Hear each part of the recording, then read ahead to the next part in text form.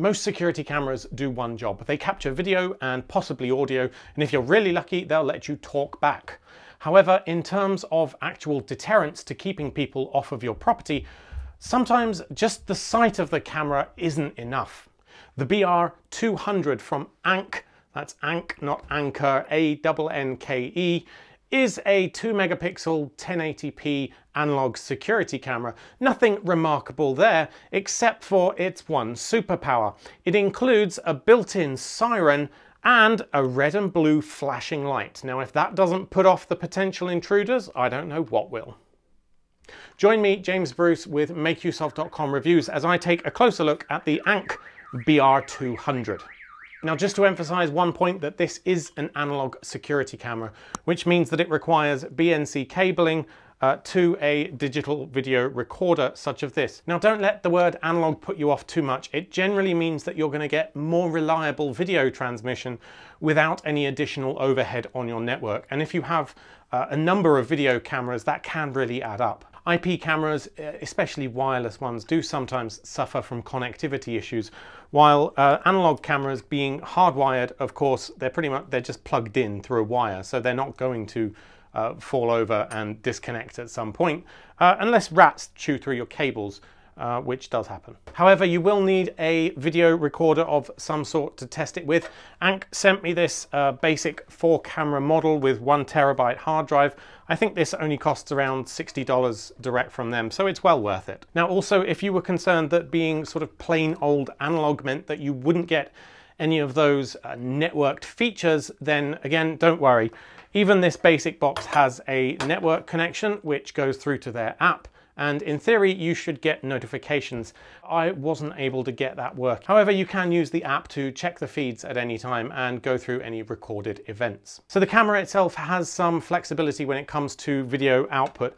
Although it's strictly not for direct network connection, you can't just plug this into your router. It does support a variety of different video output formats, including TVI, AHD, CVI and CVBS. So regardless of which digital video recorder you happen to pair it with, if you have a preference for some other maker or model there, then it should work fine with that. In terms of design, the BR200 looks like any other security camera. It's not too big, it's not too boxy, it's actually quite rounded. It doesn't look bad at all, but neither is it particularly remarkable. The camera itself is IP67 rated, so you can of course mount this outdoors, for which it's primarily designed. However, there's nothing to stop you mounting this indoors either, in a warehouse or such, if you want something sort of with a siren and flashy lights indoors. Looking at the front, you'll see that the BR200 also features an actual motion sensor rather than your system having to rely on the movement of the video, which can often cause false alarms. So using this, it's only going to detect when actual moving objects, moving humans, for instance, maybe animals as well, depending on how high you set the sensitivity, but it's going to have a lot less false alarms, in fact none when I was testing it, than other security cameras certainly do. Which is good, because the alarm is really, really loud. Also included is a basic white light, and they call this a smart light feature. So this means that any recordings that you do will be in full color rather than the infrared of most security cameras, although it also means that you'll have a light on permanently. Of course, you can configure that, disable it, set it onto a schedule, etc. The main feature though, as I mentioned, is that it has a built-in red and blue bright strobe light, and this is certainly unique from what I can tell. Now, normally you'd expect these sort of features and configuring them to have a networked sort of option where you could log into the camera and then change the options like that. However, of course, this is an analog camera, so there is no network connection and there's no other way to get data through it. Instead, it relies on this really unique interface where the menu is stored within the camera itself, and you can navigate that menu using the pan, tilt and zoom features that are standard across analog security cameras. So there's actually a sort of whole operating system built into this camera itself. And that's how they managed to put some really advanced features onto what would otherwise be a very basic analog camera. Installing the camera is easy, but not quite as easy as I was expecting. See, although they supply this fairly long sort of 25-30 meter cable for DC and BNC video, You can't actually use the power part of this. It needs to be plugged directly into a power socket. And that's because this type of cabling is awfully thin and just not rated to the high power requirements of this camera. When I initially installed it and just used this, as anyone would, I expect, it's not really detailed in the manual that you shouldn't, the video cut out whenever the alarm turned on, and that is pretty much precisely what you don't want a video security camera to do. Essentially, because of the length, it's not rated to that voltage, so the voltage drops a certain amount over a length of cable. That's always true, but normally it doesn't matter. With this camera, because of the loud siren and the flashing strobe lights, it needs as much of that voltage as it can get. And on this particular cable, it doesn't work. So you do need to plug it directly into a wall socket. Now, the fact that this isn't outlined in the manual somewhere, it does worry me a little, because if you'd have just wired this up as normal and then thought, oh yes, the alarm's going off, without actually checking the footage, you might not know this until it was too late. Now, Annke have assured me that they will be supplying actual power extension cables in future, so you can install this camera remotely. However, I feel like they could fix that just from the start by simply supplying a cable that is rated to a good enough voltage. For instance, this cable that I have is significantly thicker. I bought this for testing some previous stuff. It's about 50 meters of length, so really quite long, but as you can see, the cable itself is a lot thicker. Now, when I tested with this, it worked absolutely fine, as it should. The alarm went off and the video continued to be transmitted. So it is possible, it does work, just not with the particularly thin cable that they've supplied. And I should add that the cable they supplied is covered with plastic, the type of plastic which rats absolutely love. I know this from experience. So accessing the camera feed is relatively easy if you're using their DVR box as supplied. Obviously this will depend on which box that you're using, but with this it was pretty easy. There's a mobile app which you can download, just log in there, connect it up to your system, and then you can view the live feeds and past event. Viewing it directly on the box itself, if you've got an HDMI monitor hooked up, is even easier. There is also a Windows app, though I didn't get around to testing that. The interface on this digital video recorder is, however, very basic and very clunky. It's not at all intuitive to figure out the settings or anything outside of basic live viewing and viewing past events. It's also not helped by the fact that on the DVR interface, you'll find a lot of references to alarm. Now, when you see this, it doesn't actually relate to the alarm on your camera, because as I said, the alarm for this is managed entirely within this camera itself on the menu within here. It doesn't relate to the box at all, so that can get a bit confusing and a bit disjointed. In addition, there's just language dodginess all over the interface. Things like arming schedule, trigger, channel, and linkage action.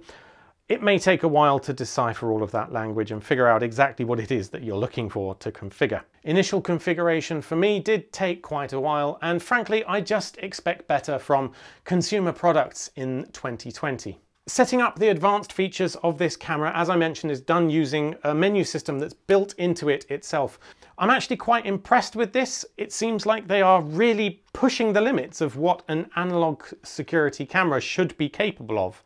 But on the other hand, it seems to be solving a problem that there wouldn't be if it was just an IP camera in the first place. It's certainly an innovative and different approach that I haven't seen before, so I can applaud them for that. In terms of image quality, it's not fantastic, but it's about what I'd expect from an analog 1080p camera. Nothing remarkable there, and there's no audio. Now, despite the clunkiness of the analog system, the fact it can't be powered over this cheap cable, I have to say that the flashing red and blue lights that you'll find on here do seem like they would have a profound psychological impact on any intruder that was trying to get into your home. Obviously, the red and blue that sort of looks like police have arrived already, even though they obviously haven't. It's just that effect that it would have on them that I think would be pretty significant. And as I said, the siren can get really, really loud. I've brought the volume down for the sake of the video, and I hadn't dared put it above low, even that was quite loud. So should you buy the Annke BR200 analog security camera system with built-in strobe and siren? Well, while I can't fault the design of the camera at all, it's unremarkable but looks like a security camera and is waterproof for outdoor mounting. nor can I fault the inherent features, the siren and the flashing lights. The rest of the package, unfortunately, just isn't that good. The fact that the cable that they supply is too thin to actually supply the needed voltage makes installation a bit awkward unless you're going to stretch for a thicker cable which can handle it. And the interface on the DVR is just incredibly clunky and not something that I'd expect to be using in the year 2020. The mobile app seems to work fine for viewing live streams and past events.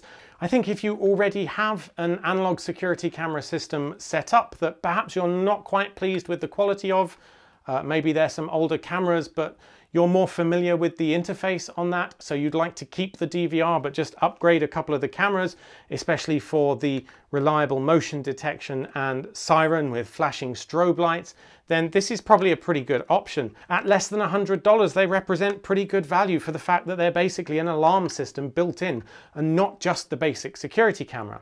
In that case, these are well worth it. But if you're building a new system out from scratch, there's really no way that I could recommend these. Yes, the built-in features are cool, but the package as a whole, the fact that the right cables aren't supplied, the interface on the DVR is just too clunky, I couldn't recommend this. Instead, I would probably say invest a little bit more in a reliable IP camera system. There are just more user-friendly systems available that will give you less hassle to install and maintain and actually use. Yes, this is cheap, but once you factor in the additional time and labor that you'll be spending on getting it set up and figuring out why it hasn't recorded properly, I think it's probably worth putting in a bit more money to buy a better option. And there are, of course, the usual downsides to analog security cameras.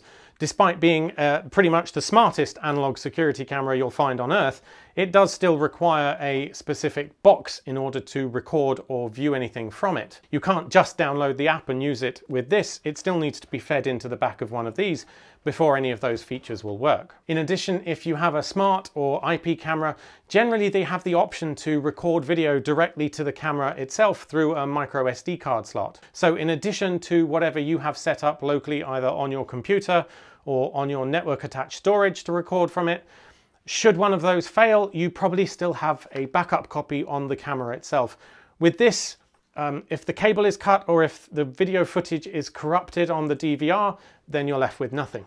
All right, thanks for watching. I hope that's given you a good overview of the Annke BR200 and whether it's a suitable analog security and alarm system for your home or business. As ever, please hit like and consider subscribing if this review was helpful to you. And thank you to Annke, who have kindly provided another BR200 and one of these basic 4-camera DVRs for one lucky viewer. Just head on over to the link in the description and enter your details at the end of the full review page and you'll be in with a chance to win. And please do consider subscribing for more weekly reviews, gadget giveaways, tutorials and more from all of us at makeuseof.com. Until next time.